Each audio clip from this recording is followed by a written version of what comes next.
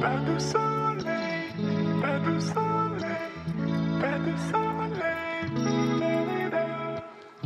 pas de soleil, pas de soleil, pas de soleil.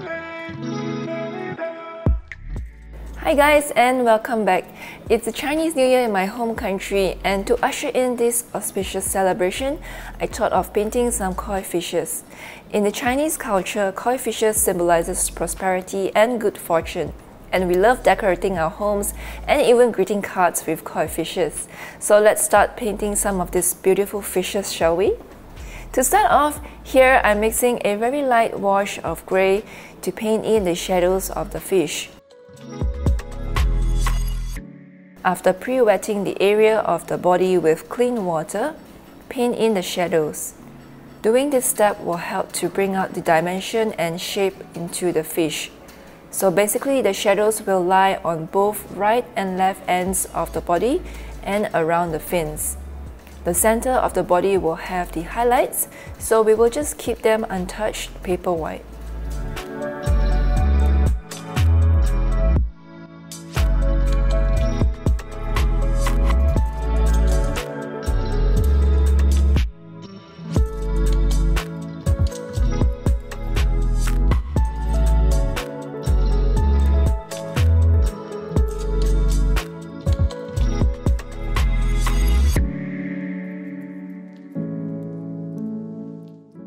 Once the first layer is completely dry, we will now proceed to put in some colors. For a soft finish, we will do wet on wet by first pre-wetting the koi fish body again. Then I'm mixing in some bright orange and paint in a small patch on the body area like so. Notice that harsh edges will form. This means that the paper has already dried out. So if this happens, not to worry, just take a clean brush and gently blend off the harsh edges. Since I would like to have a softer blending of colors, let's also pre-wet the other areas of the body. To give a more variety of colors, let's mix in a bit of red into the mixture and drop them onto the orange paints that is still wet. Allow the red paints to slowly bleed into the orange paints. This will create a very soft and beautiful blend of colors for the koi's body. Allow yourself to play around with these two colors and paint in tiny patches of red and orange along the koi's body.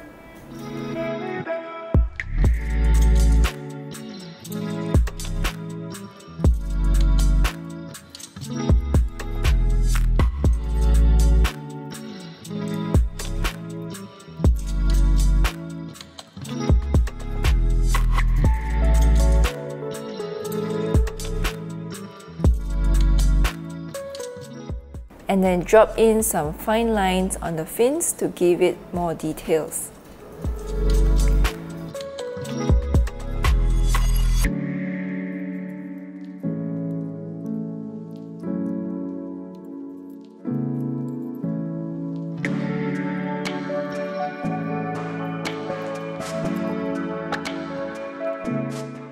Let's repeat the same steps for the second koi.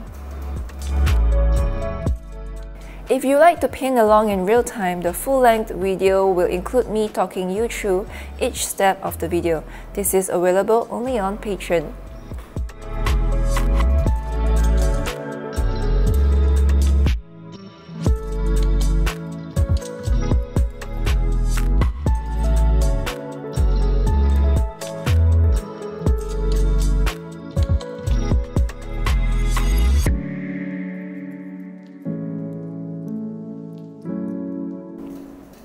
When the paper is completely dry, we are now ready to paint in our background, and this is where things start to get interesting. Thoroughly wet the background areas with a large brush. We will be using the same wet on wet technique as we did earlier.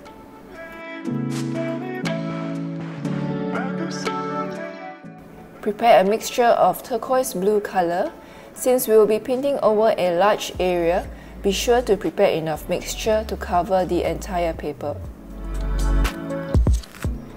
Using a large brush, here I'm using size 10, carefully paint around the koi fish body.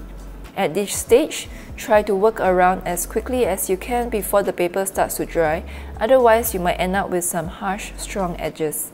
Therefore, an important tip here is to make sure that you use a big brush because this will easily help to cover a large area in just a few strokes.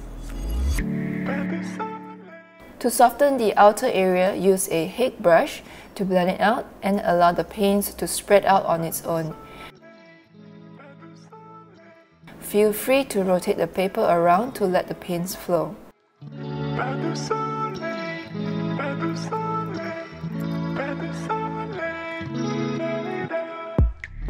For extra contrast, here I dropped in some thick orange paints onto the wet area before it dries out. This gives the blue waters an extra kick and makes it more interesting.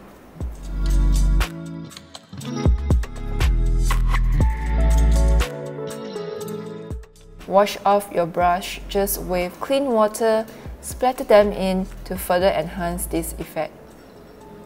Feel free to darken certain areas to give it more depth. Before moving on to the next area, be sure to re-wet the white area again before proceeding to paint. This will help keep the paper wet and allow for soft and smooth color transition.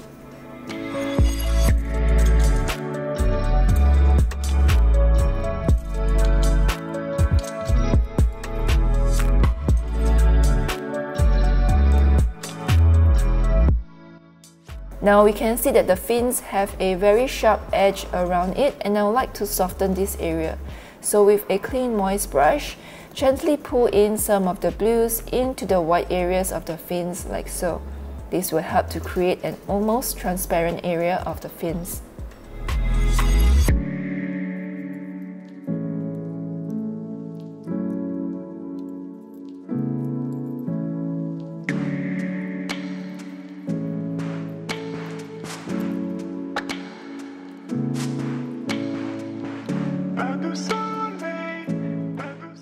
I feel that the fish still looks a little flat, so I'm going in to further define the shadows and bring in some dimension.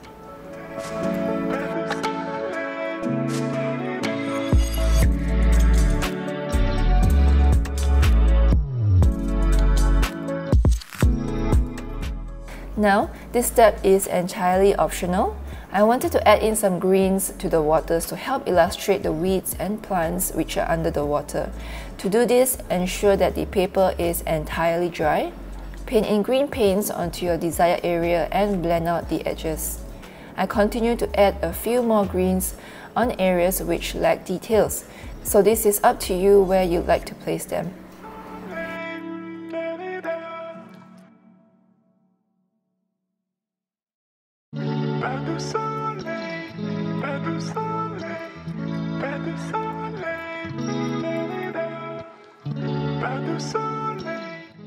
And this is the finished painting. This is a very good practice for wet on wet techniques, and I hope that you'll give it a go. Good luck painting, and I'll see you next week. Bye!